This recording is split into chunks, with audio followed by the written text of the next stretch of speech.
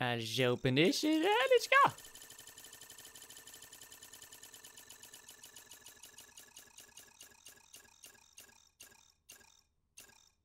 Nice.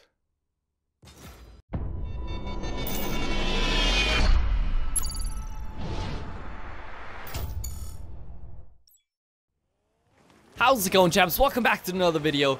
It's me and Skills 2v2s doing what we do best, playing Rocket League. Hell yeah, let's do this. In this game, dude, we have some great passes, and I'm pretty excited to show it to you guys. What a save from Skills coming up straight off the bat. Let's go. Let's challenge these balls. Let's get them in the net. Yeah. Let's get it on. Alright, it's a good clear forward from Skills. We're gonna get it in our control and just, you know, doing our thing. Playing our own game, not letting them do their own. Could have had that on target, following it up, you know, just showing them a little bit of our might. But it didn't really work, so we had to come back and clear that ball forward up to Skills. That's a very good play right there. It's always important to follow up those clears. Make clears also a pass. I preach this to my guys like every single day. Want to make those clears to be a pass at the same time. They can be really a deadly force. And that pass to Skills, he launches it forward and he can't save it. He knocks it in instead. Just look at this flick right here. And then Skills with the beautiful follow-up. That flick. Pat myself on the back because that was beautiful. We're going to go for a fake right here. Let's get ourselves another goal right here. Good pass. I can follow it. This is going to be a goal. Boop. Easy. Nice pass, Skills. Pops it up. And then easy follow-up right there.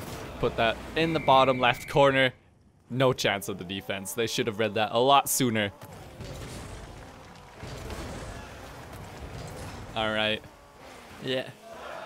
Looking at this gameplay, I believe our opponents are in the lower diamond level. So, doing those passes, getting those down is really important at, you know, getting up to the higher levels. You want to just be able to hit your shots.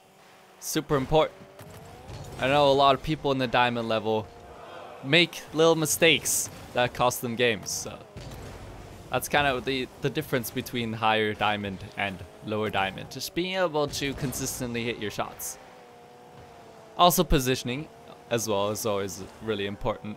But you kind of get that hang of that by watching gameplays and just, you know, playing the game. It's not something that can be taught very easily.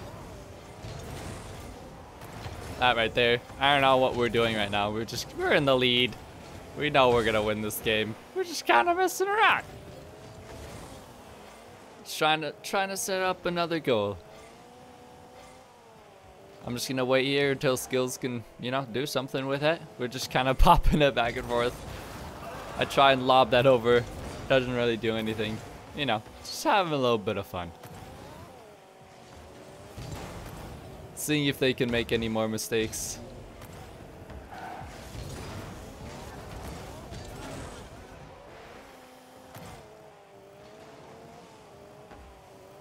Skills lobs it up pretty well, but they intercepted this time. Good job on their part. Still can't really set anything up.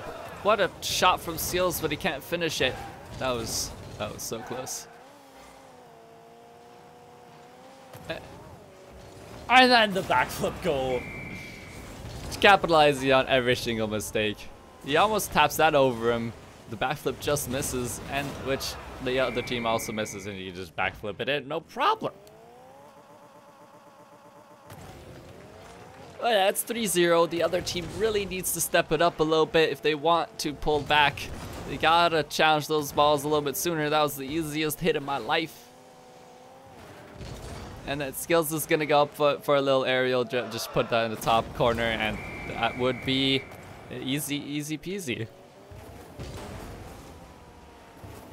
We just got in their heads, finished them off, and they forfeited. So that was a pretty good game. I hope you guys enjoyed this video. If you did, leave a like. Don't forget to follow me on Twitch, where I stream pretty much every single day, and subscribe if you want to see more videos like this. Catch you later.